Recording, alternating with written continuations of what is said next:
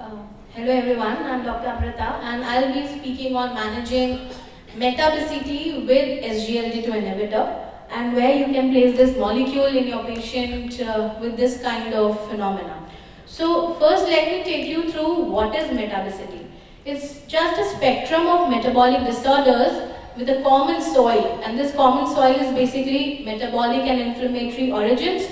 This includes patients with diabetes, obesity, metabolic syndrome, cardiovascular disease, neurodegenerative disorders, accelerated aging, all these things, and even in some case development of malignancy. So all these things are comprised and called as metabesity.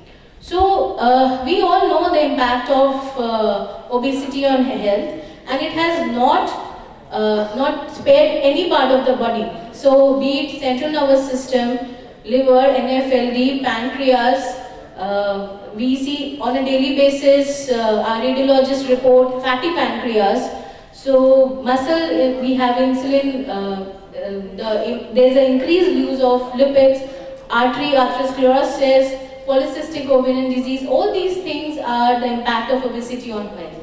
And out of all these risk factors or the causation, the main thing is cardiovascular health, which is deteriorated by the outcome is deteriorated by the high risk obesity. So if we talk about high risk obesity, the cardiometabolic risk mediators are basically insulin resistance, high insulin resistance, decreased glucose intolerance, type 2 diabetes, increase in blood pressure, systolic, increase in abnormal lipid metabolism or dyslipidemia, inflammation. All these things lead to very bad cardiovascular outcomes, and we have subsequent lectures for that. So increased cardiovascular events, coronary artery disease, heart failure, arrhythmia, sudden death. So all these things are byproduct of this metabesity. So we have been hearing in past lectures also the definition of obesity, the BMI cutoff for obesity. Tomorrow I would ask every one of you to come and attend Dr. Mishra's lecture for new revelation of obesity.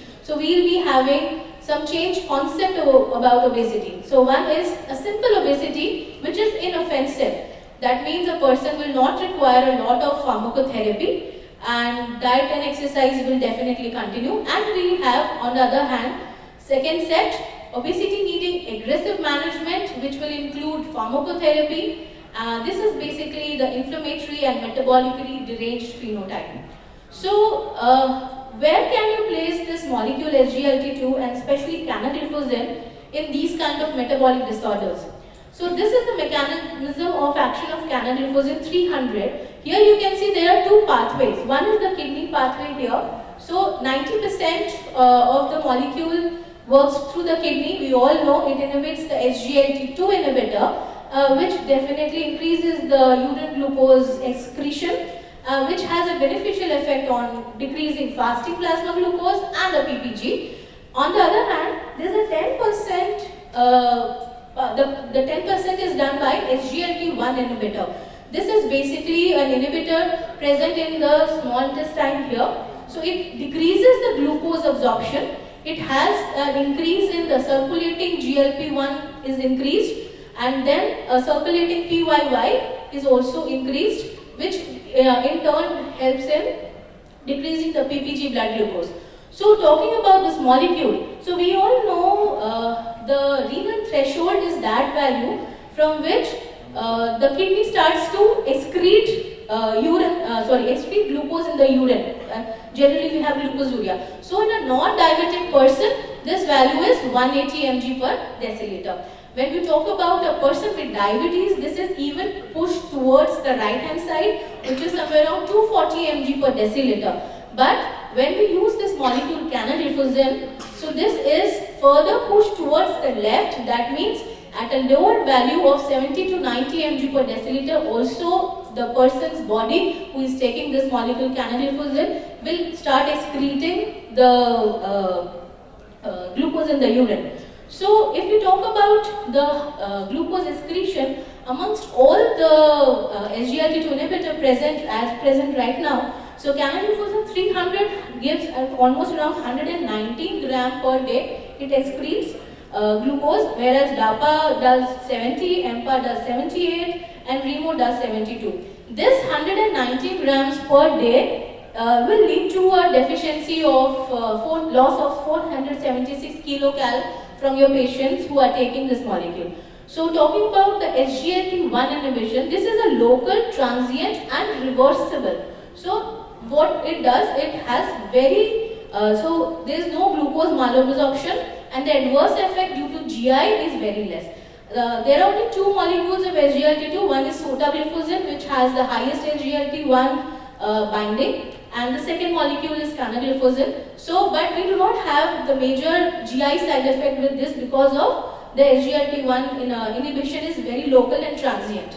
So, as I said, it increases 35% of the GLP, which reduces the thrombosis risk, which Dr. Kameshwar just said.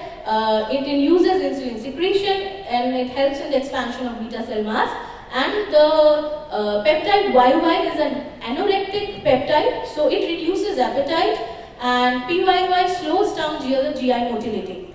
So talking about the effect on HbA1c if you use this molecule canagliflozin 300. So here you can see the first block here. This is basically canagliflozin 100 and canagliflozin 300. Sorry. So this canagliflozin,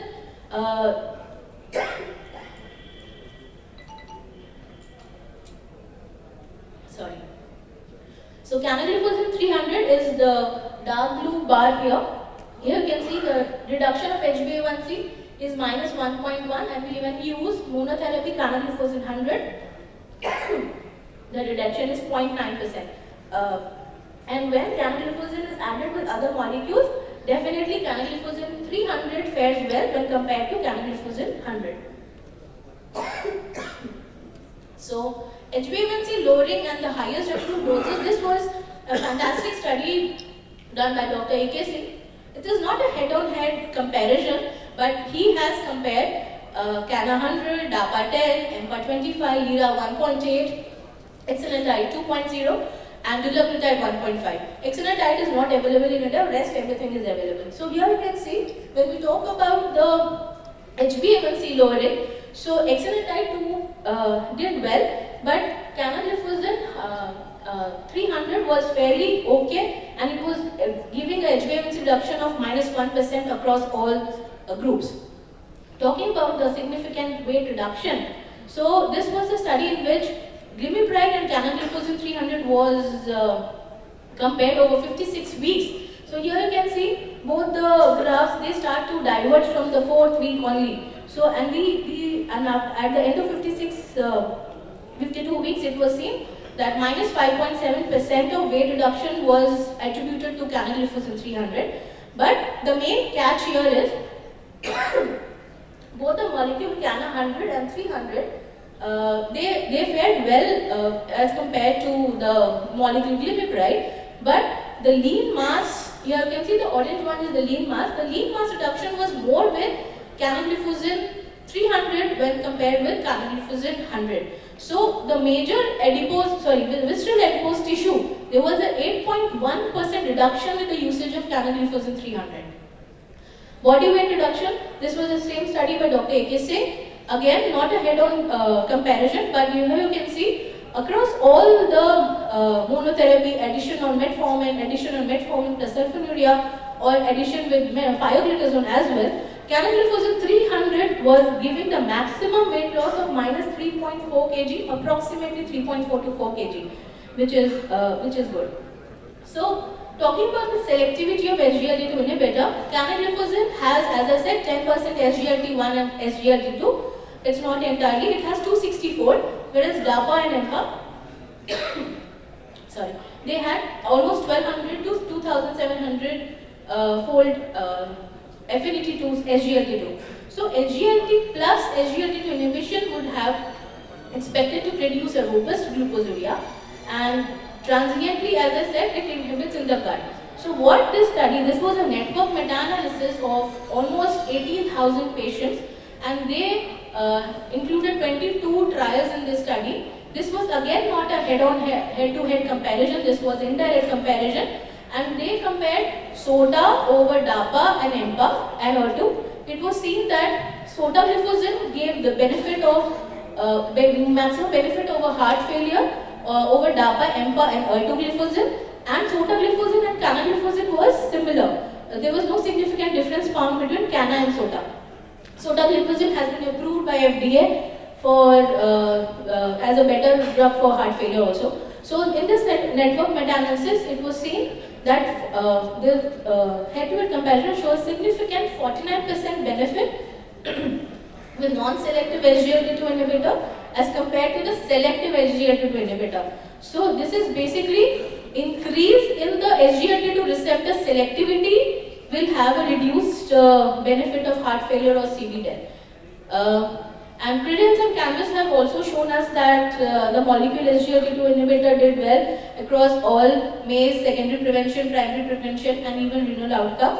Credence trial, it was shown that it is the molecule canagliflozin is renoprotective and it has almost like 30% reduction, relative risk reduction in primary outcome, 34% risk reduction in doubling of serum creatinine or renal death, 28% reduction in dialysis, kidney transplantation or renal death. Here you can see all these things hazard ratio is favoring the molecule canagliflozin. So primary outcome for the end-stage renal disease, doubling of serum creatinine outcome and renal death, here you can see that when compared with placebo, canagliflozin starts showing since 1 year and the hazard ratio is 0.7. So the major issue with your patient is adherence. So this study was shown and it was shown that the most adherent molecule, the patients are more adherent to molecule metformin, second comes SGLT2 inhibitor, and your patient do not, in this patient do not like to inject themselves, so GLP-1 was kept at third. So the highest rate of adherence was persistent, and so you should always use a molecule which your patient will be adherent to. And across all the ADA guidelines 21, 22, 23, the position of SGLT2 has been as a promising position as a first-line therapy, and they have given you a criteria where do you want to place this molecule, a patient with ASCVD, any patient with any kind of high risk of cardiovascular disease, heart failure. So you name it and you can place the molecule. You have to be careful in some patients, that's all. So you should fairly choose this molecule well in your patient. So metabesity poses a significant challenge in patients of diabetes beyond glycemic control and weight reduction. Hence, there is a need of multidisciplinary approach to addressing metabolic disorders. CV and renal complications are major complications for a person with diabetes.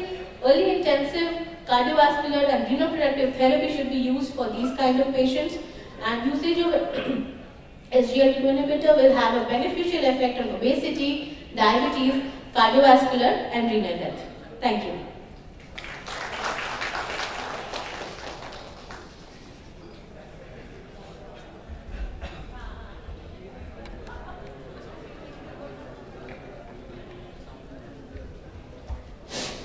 Does canagliflozin 300 have any advantage over other SGLT2 in terms of weight loss? Yes, sir.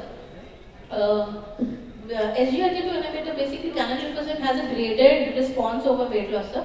300 has shown, even 100 versus 300 has also shown the maximum response. There is no head-to-head comparison, but again the same study was Dr. A.K. Singh has told that it was the maximum with 300, and we also use in our patients basically for weight reduction. It's a good molecule for that.